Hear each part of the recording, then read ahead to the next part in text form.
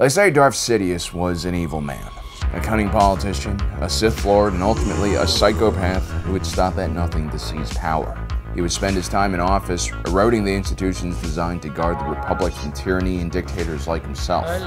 Now, from a realpolitik point of view, where emotions and ideological biases are removed and the subject of morality is irrelevant, one could say that the creation of the Empire was an attempt to truly stabilize the galaxy and bring its chaotic nature under the control of a powerful central government. Whatever limits placed on personal freedoms and political discourse in the long run ensures the preservation of galactic peace. But what ultimately happens with Palpatine's grand plan is another civil war, which drags the entire galaxy into a period of great suffering, turmoil, and economic instability. Spurred on specifically by the cruelty of the Imperial military, the people revolted and said no to the Empire. The bureaucracy and corruption of the Republic had simply been replaced by the Empire's own version of bureaucracy and corruption, with an addition of Sith-inspired cruelty and madness. And so no, the realpolitik observer would be wrong about Palpatine's attempt to bring peace to the galaxy, but surprisingly, it's not because of what Palpatine does directly himself, it's because of who Palpatine surrounds himself with. When one is placed in a leadership position, their individual skills aren't weighted as much anymore. What really becomes important is their ability to judge other people's skills and hire the right people to become an extension of themselves. Because no matter how much power Palpatine could absorb into his body from children, he still couldn't micromanage everything in his empire. He still needed to delegate.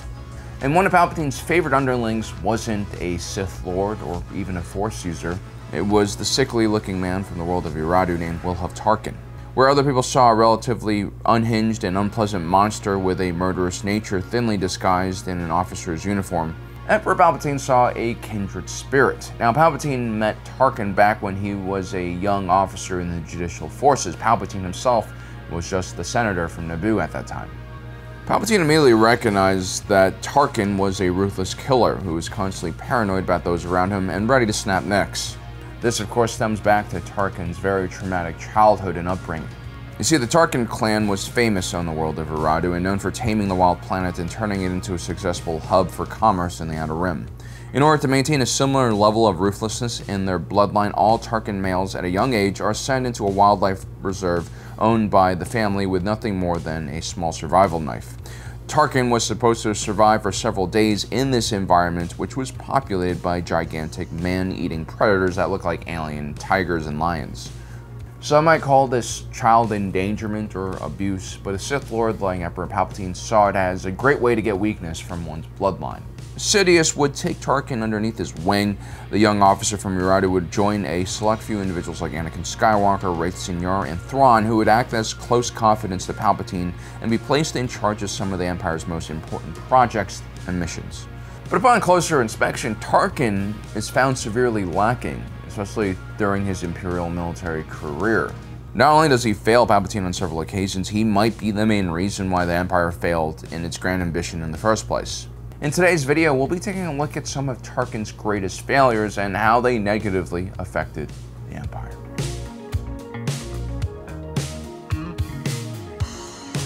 Tarkin's service during the Clone Wars was relatively unremarkable. He was captured early on in the war and sent to the infamous Citadel prison, where he was rescued by a Jedi-led task force.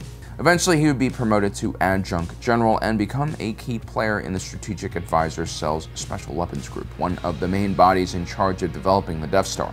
For the most part, this was Tarkin's role. He would be assigned to overwatch important Republic military projects and report back to Palpatine.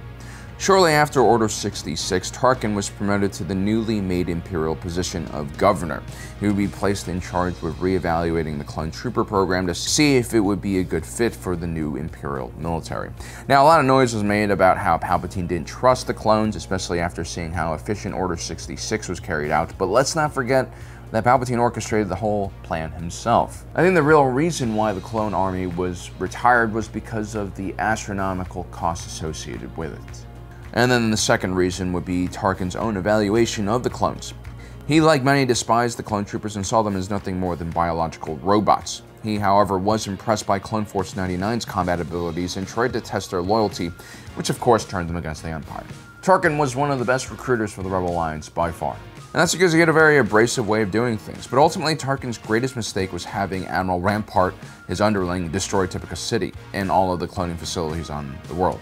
The Kaminoans were in a league of their own when it came to understanding cloning technology, a technology that Emperor Palpatine would have depended on greatly later on in his life to keep himself alive.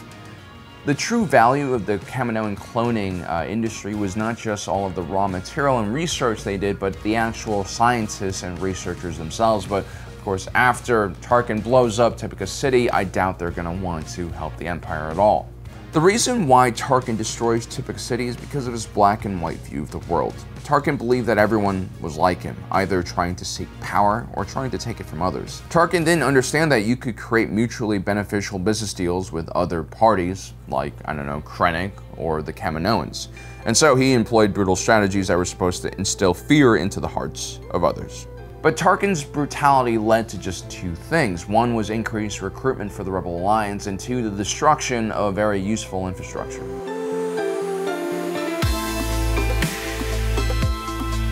In 18 BBY, Tarkin was assigned a mission to secure Mon Cala's allegiance by Emperor Palpatine, or pacify it if they refuse. Tarkin arrives over the planet with his Star Destroyer, the Sovereign. While Vader and a bunch of Inquisitors arrive to scope out the situation on the ground, after an Imperial diplomat is killed in a mysterious accident, Tarkin's forces commence an attack on the watery world without any investigation or understanding of what had happened. Tarkin immediately assumes that the Mon Cala have attacked the Imperial ambassador. To make matters worse, his military force is not equipped for underwater battles. What Tarkin should have done was just maintain a blockade in orbit. Instead, Tarkin attempts to invade the watery planet, and as a result, the Mon Cala mercantile fleet managed to escape the planet, including the Profundity, flagship of the fleet at the Battle of Scarif for the rebels. Eventually, it was uncovered that a rogue Jedi had planted the bomb to assassinate the Imperial diplomats. And so the Mon Cala were actually not looking to fight the Empire. They wanted to stay neutral, but what Tarkin does here by attacking their planet was create another enemy, an enemy that would build the foundation of the Rebel Alliance.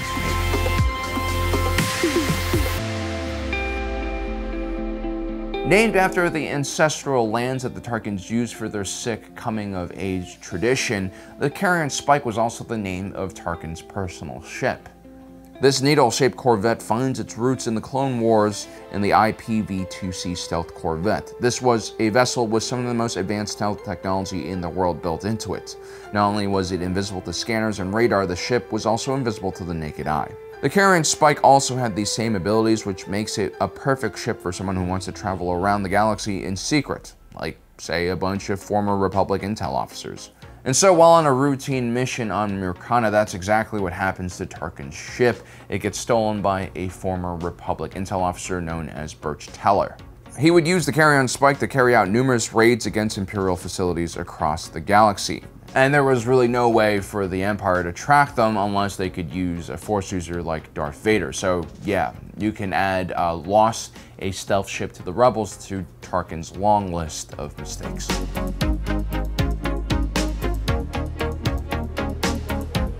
Back when Palpatine first met Tarkin,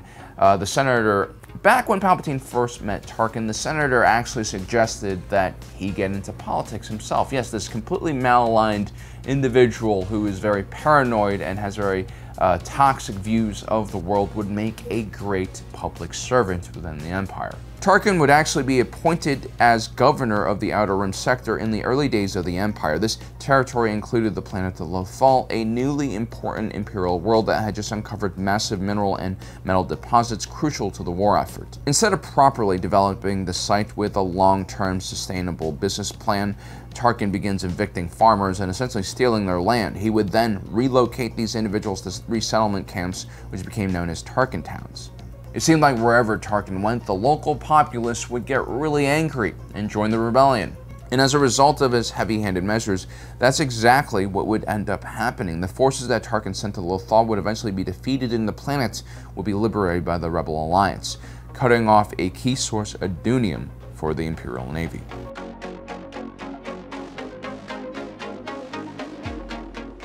Imperial-class Star Destroyers were around a mile long and had tens of thousands of crew members on board. These ships were many times the size of even the largest ocean-going vessels in our own world.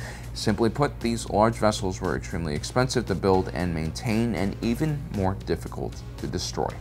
Wilhulf Tarkin's personal Star Destroyer, the Sovereign, would accompany him on many missions and was a source of pride for the Empire. Remember, Wilhulf Tarkin developed the Tarkin Doctrine. This was a military doctrine that believed that the only way to create stability in the galaxy was by instilling fear on the entire population. Tarkin correctly assumed that there were too many planets in the galaxy to pacify through sheer military might. But he also wrongfully believed that by showing the Empire's power through devastating weapons like the Star Destroyer, that the rebels would just capitulate in the face of such overwhelming odds. Again, Tarkin has zero idea how normal people function. He probably viewed people with normal emotions with disgust and wanted to get into knife fights with them. Tarkin would eventually come to Lothal himself, and he would bring the Southern with him. He was searching for a Jedi who was leading a very stubborn resistance movement against the local Imperial garrison. Tarkin would use the Grand Inquisitor to capture the Jedi known as Kanan Jarrus, but the Jedi would not only defeat the Grand Inquisitor, the Darksider's blade would fall directly into the Sovereign's reactor, causing a chain reaction that would destroy this extremely priceless vessel. Luckily, Tarkin would escape the ensuing explosion.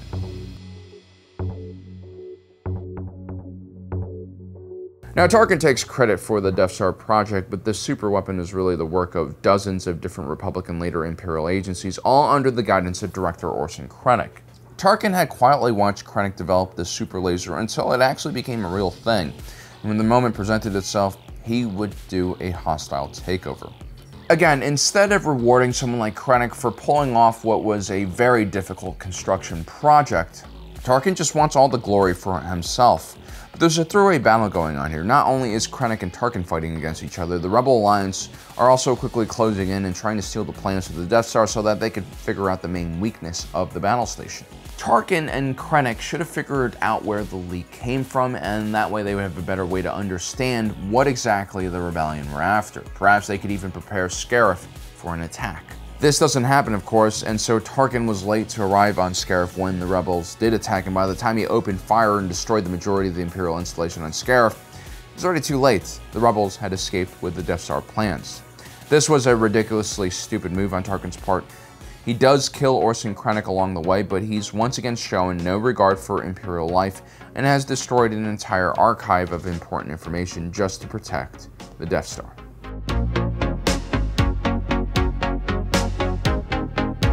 The Rebel victory at the Battle of Yavin wasn't the result of Luke's skill or even his luck.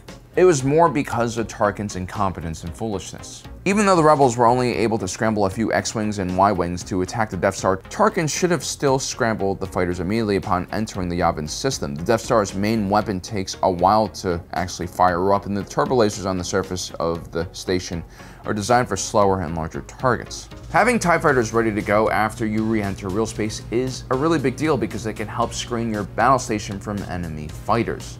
And as big as the Death Star was, as impervious as it was to conventional weapon, it still cost a lot of money to repair the armor or installation on the surface of this battle station. On top of that, these fighters can chase down any rebels attempting to flee the system, but instead Tarkin allows the X-Wings and Y-Wings to fly directly into the Death Star's own gravitational field and begin their attack runs. They manage to even take out a few turbo laser platforms, which are far more expensive than a few TIE fighters. To make matters even worse, Imperial intelligence informs Tarkin that there might be a weak spot on the Death Star that the rebels are targeting. Instead of gathering more forces to defend the reactor's vents, Tarkin just ignores the intel. As a result, Luke Skywalker manages the impossible and launches a proton torpedo into the Death Star's main reactor and destroys everything. So as you can see, Tarkin was one of the biggest reasons why the Empire failed. He single-handedly was responsible for the recruitment of so many rebels, and we didn't even talk about how he destroyed Alderaan. This actually led to the single largest defection of Imperial forces to the rebellion, this one action. Well guys, I hope you enjoyed today's episode. Don't forget to subscribe and hit that notification button down below so you don't miss out on the rest of our awesome content. As usual, my name is Alan, reminding you that my allegiance is to the Republic, to democracy,